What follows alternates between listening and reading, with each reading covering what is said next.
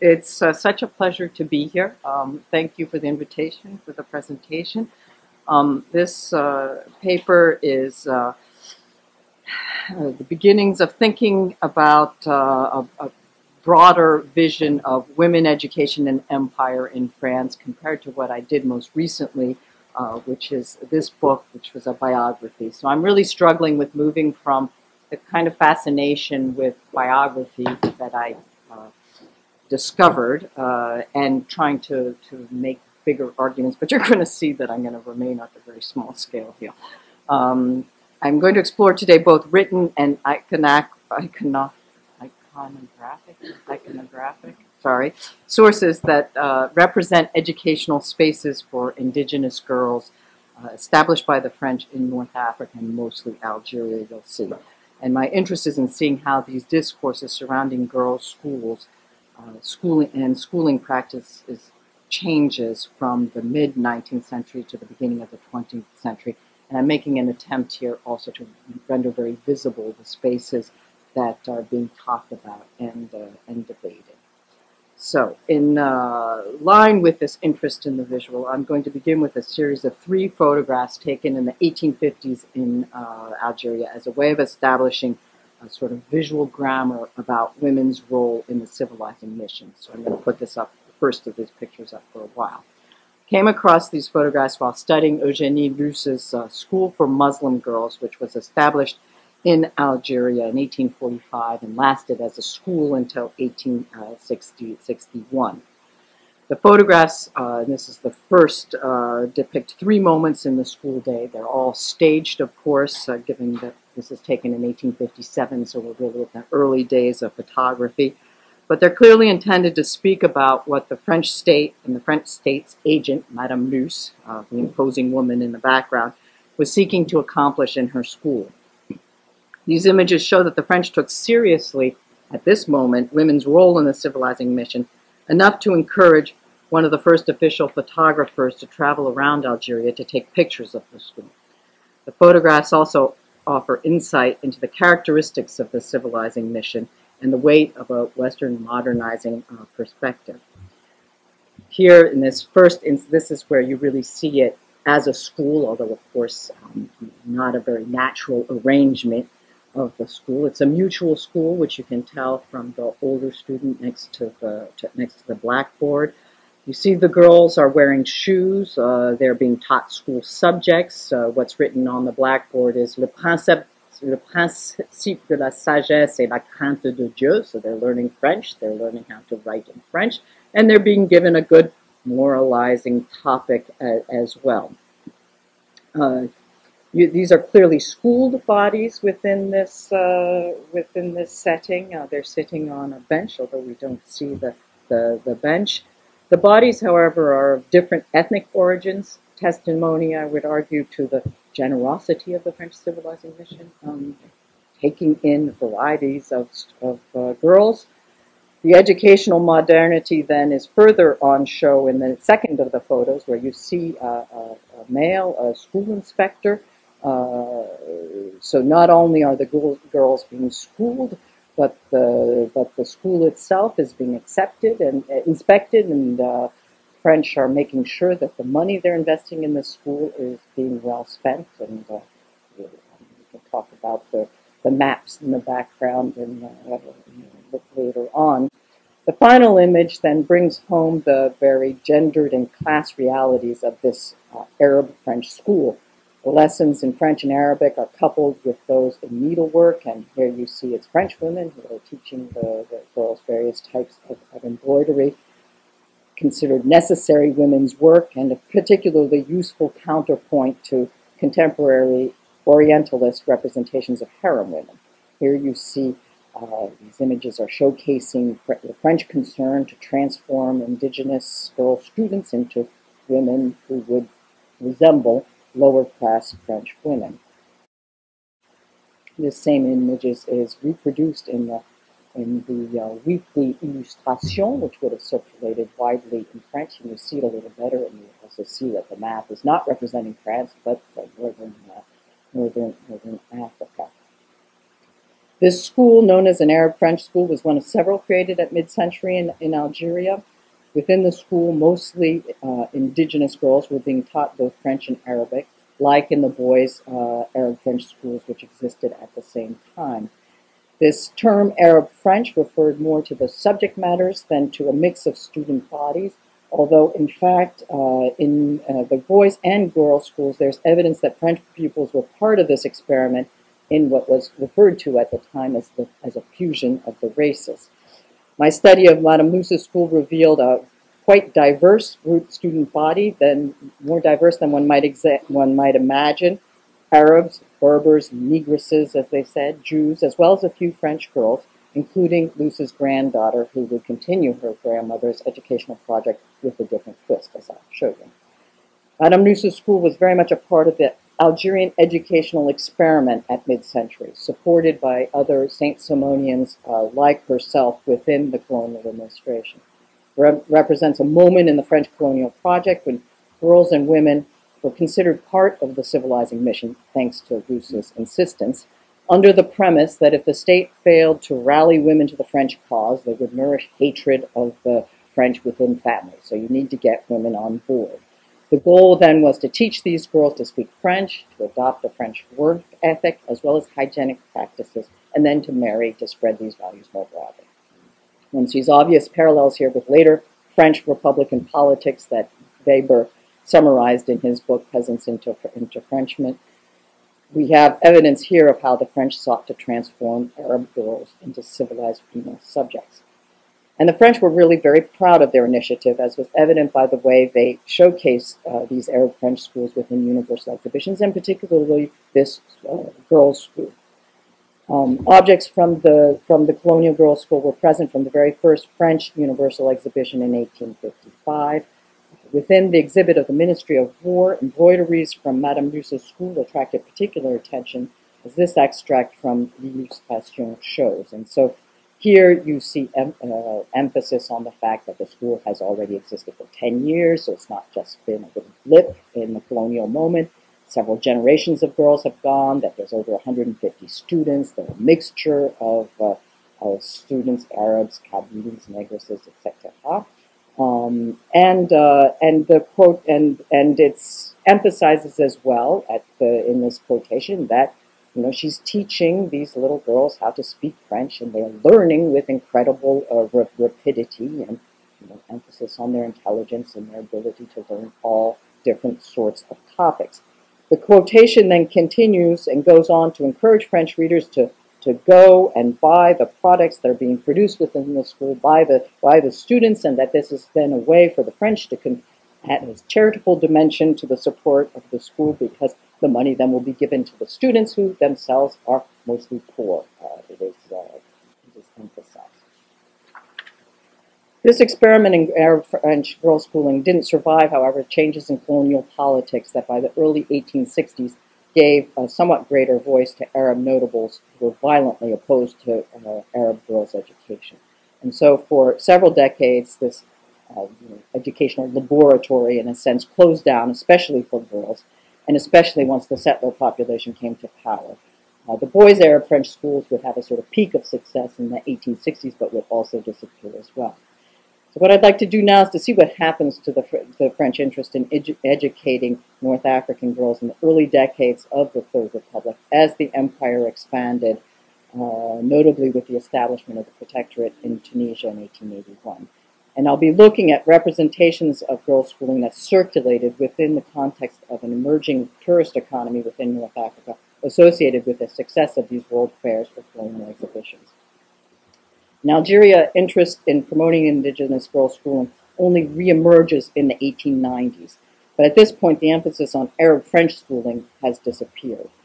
Only a few indigenous students had found their way into French schools, and the effect of the Republican educational reforms in Algeria was to create a separate and quite unequal network of schools, so that the sort of cultural generosity that saw the need to bring French to indigenous girls at mid-century had for the most part vanished, and in its place the state encourages the creation of écoles ouvroirs, or school workshops, in which the emphasis is on the working and on vocational training.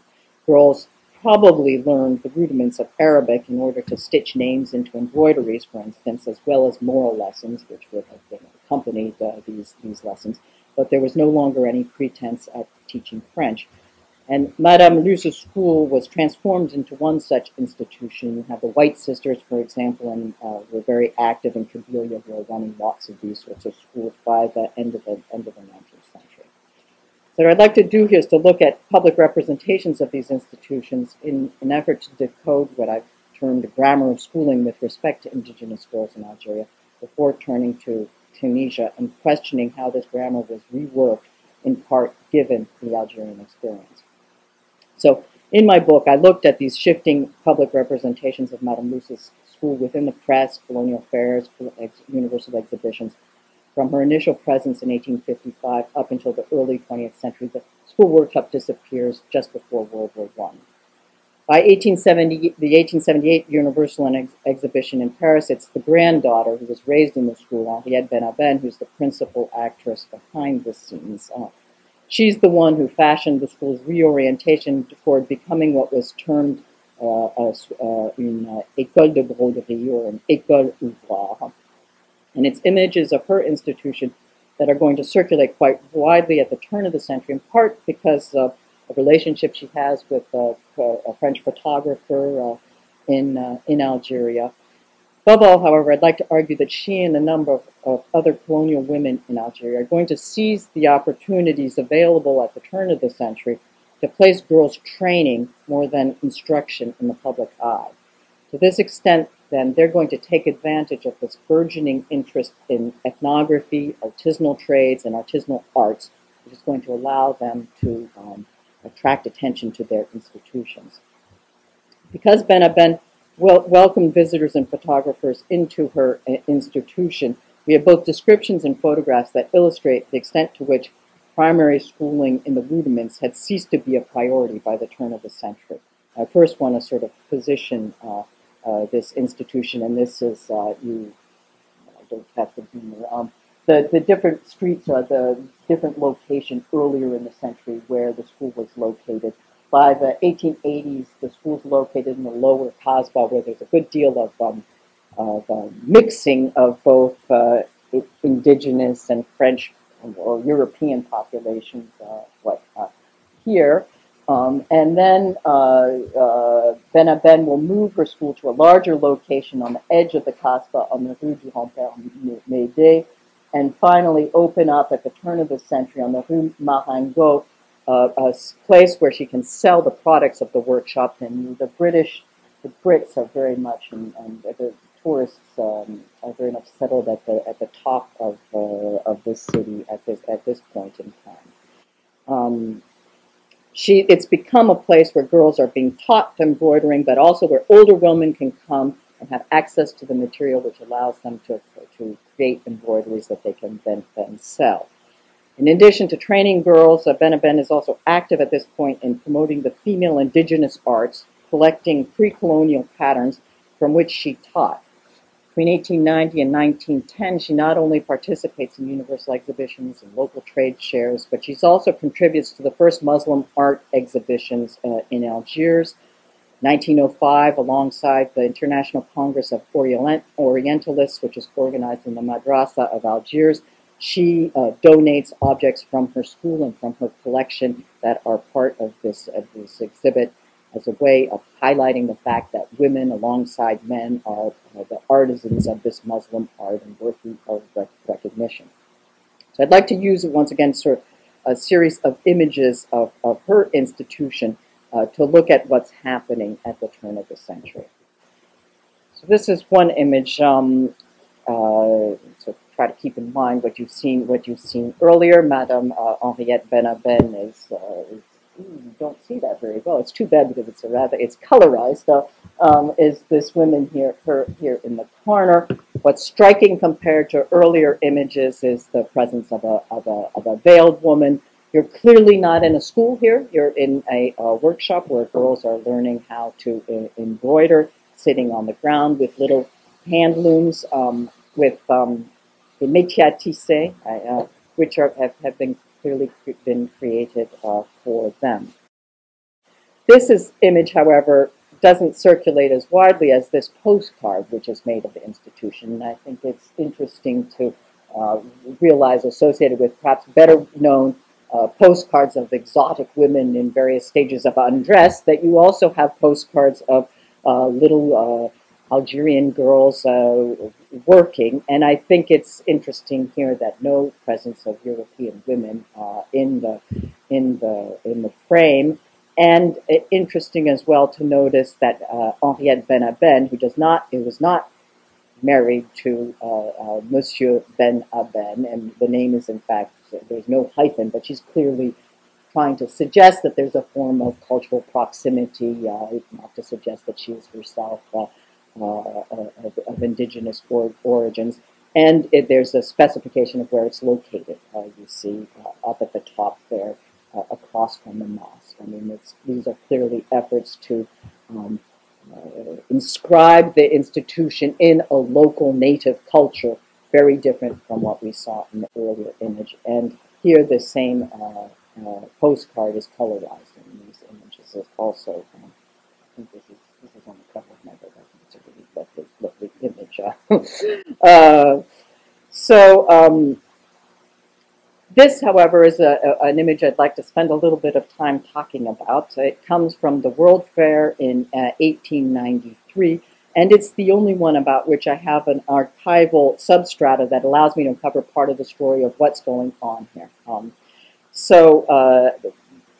This is 1893, the Women's Palace, the Universal Exhibition for the Chicago World Fair, and you see, to zoom in a little more, that it's hangings embroidered in the school of Madame Luce Ben Aben, and we keep the hyphen that doesn't really exist, as well as I believe I found this textile, which indicates Madame Luce Ben Aben. You see she's taken on the name of her grandmother, and there's no sign of a school anymore, but we do have a little girl learning to do this embroidery. In the correspondence with the woman who organized the presence of women's work in the World Fair, there's a letter from Ben Aben to Potter Palmer, written in what she describes as her bad English, in which she's saying, "What would you like for me to send to you?" But she says, unfortunately, there's not a whole lot to be able to send to represent what is being done by women, because aside from herself, nobody's very interested in the miserable state of Moorish women, or who they seem very afflicted by the sight of these children wandering in the streets. So she says, "I'll be your correspondent, I can send you stuff."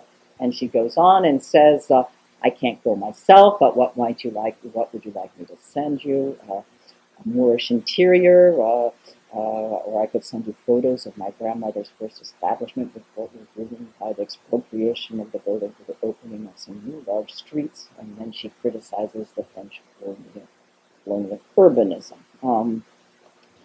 Then she discovers that her objects have not been sent to the Women's Palace, and there's a letter in July, very irate, saying, I gave these objects to the French committee, produced by young and old from 12 years to 75, with the express condition and under strict promise that they should be exhibited at the Ladies' Palace. And now I hear they're at the Algerian Pavilion and the Agricultural Palace. I protest against this behavior of the French committee, and I would be so grateful if you kindly tell me what is to be done in such an event.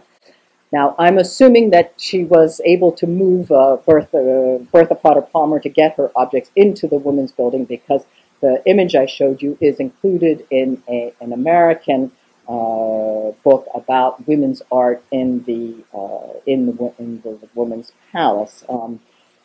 I think, though, what is so interesting about this is you have a sense of what she's hoping to accomplish by presenting these objects. And you see that she clearly wants to put this next to other works by women, and she sees this as an important part of her project.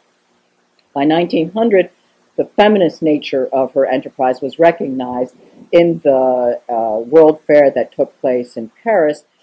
Organization of an International Feminist Congress describes, in its only description of colonial schools, we have a description of Ben Aben's professional embroidery school for young Arab women, which describes it as political, humanitarian, and artistic. And you see in this quotation that schooling is really not present at all. It is learning a skill which will give girls money, pull them out of misery, but also resurrect the masterpieces of the past, because these students elevate Muslim arts, which are tending to disappear, and this emphasis on the fact of where it's situated between the Arab and European quarters, and that it's a connecting link between the two nations, but it also attracts visitors from around the world. And very interesting for me, that Parisian professional schools would do well to model their initiatives after her. So, I mean, really, the colony is more in advance than what's happening in France. Rather than conclude, though, that by the turn of the century, the French had, in a sense, given up on elementary instruction for Arab girls, I want to turn briefly to what was happening in the neighboring protectorate of Tunisia. The cultural politics in Tunisia have long been described as a response to what went wrong in Algeria, given settler opposition to indigenous education. So that just as the French have abandoned Arab-French schooling for boys in Algeria, they're going to develop the same in Tunisia, but hope this time we're going to get it right. Now, while boys were the primary target of these educational initiatives, girls were not completely forgotten, as Julia Clancy Smith's scholarship has shown. So I want to look at this Arab-French school for girls that was founded in 1900 in Tunis as a way of highlighting the persistence of a certain model of indigenous female schooling within the French Empire, whose origins stretched back to the ideological ferment of the Saint-Simonian conquest of Algeria. And I also want to emphasize the role of individual teachers in fashioning this modernist Franco-Arab grammar of schooling that included girls as well in Tunis, in Algeria. So, here's my women's building. I do want to show you. This is the tombstone of Henriette Ben Aben, just to emphasize the fact that she's buried in the European cemetery, but in a Muslim-style tombstone. One side in Arabic, one side in French, describing what she had done. So this sort of identification with the culture that she describes in her written work is also goes on in stone after her death. So the school I'm interested in is the École Louise Millet, which Julia Clancy Smith has written about a good deal, and in 2000 described as the first academic primary school in North Africa for Muslim Arab girls, which consciously departed from the artisanal model of indigenous female education. I would say now Madame Aluce's school would have predated that by 65 years, but in 1900, this sort of school no longer existed in Algeria. Before describing the school, however, a few words about the educational context that rendered its creation possible. The development of Arab-French schools in Tunisia was very much the product of an imperial circulation of people and ideas associated with a number of these Arab-speaking cultural intermediaries that Alain Maswadi has studied in northern Africa. And Louis Machuel, in particular, as head of the Directeur de l'Enseignement between 1883 and 1908, promoted this particular form of schooling for both European and indigenous students as a way to bring the two civilizations and populations together. But he was also interested in providing competition with the missionary schools, which were already well established before the establishment of the protectorate. His vision of Arab-French schooling bore a direct relationship to what had existed in Algeria, since he himself, like Henriette Ben Aben, was brought up within his father's Arab-French school in Algeria. He had also attended a Muslim kutab where he studied the Quran, colloquial and classical Arabic, and when he was appointed then in 1883, he sees himself very much as an educational modernizer interested in promoting industrial, commercial, modern education for both French and Arab students. The founding member of the Alliance Française as well, concerned to spread both Arab and French in both populations. Not surprisingly, his first efforts are directed towards boys, but He's building on an existing concern within Tunisia to promote an intellectual synthesis between modern European education and Arab Muslim cultural traditions, which is represented by this Collège Sadiki. This is the building in 1901, but it was founded in 1875 before the French protectorate. General Louise Millet founded a school for girls that was placed under the direction of Charlotte Eggenschenk, and I know I should be finishing up. It's a school that still exists today. The school was to improve the lives, intended to improve the lives of our Muslim female students and to enhance French cultural influence among the natives. But from the outset, there was a far more ambitious intellectual and social objectives that include a genuine academic program that lasted all day, courses in classical Arabic, Islam, history, geography, French conversation, but also classes in the domestic arts, personal hygiene, puériculture, giving a sort of feminine cast, as would have been the case in a school in France at the same time.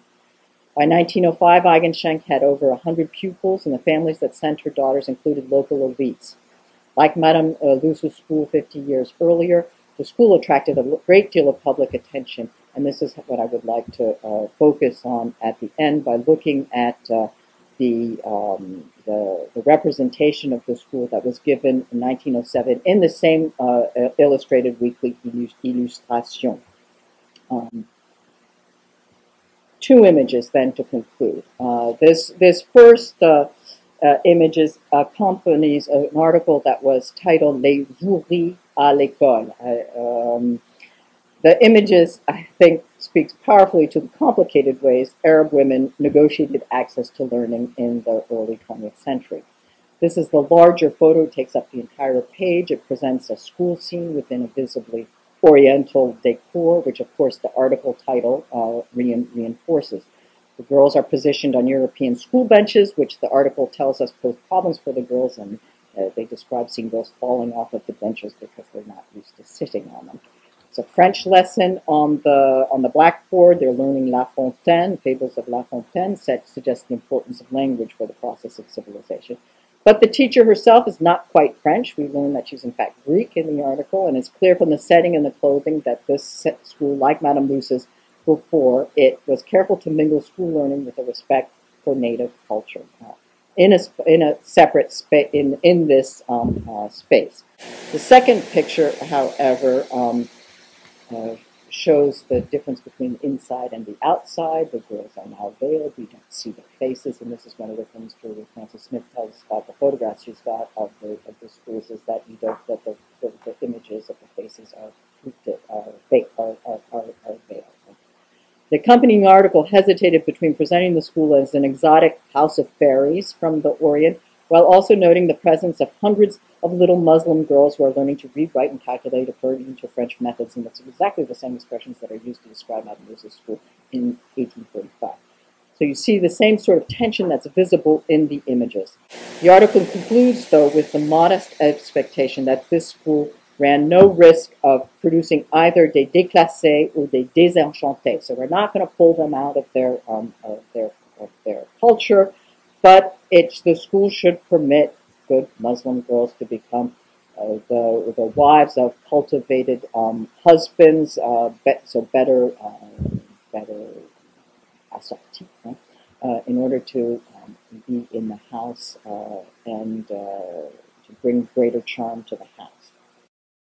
So this Tunisian example reminds us of the importance of context, even in closely situated imperial spaces, but it also highlights the circulations and borrowings that operated within these spaces over time.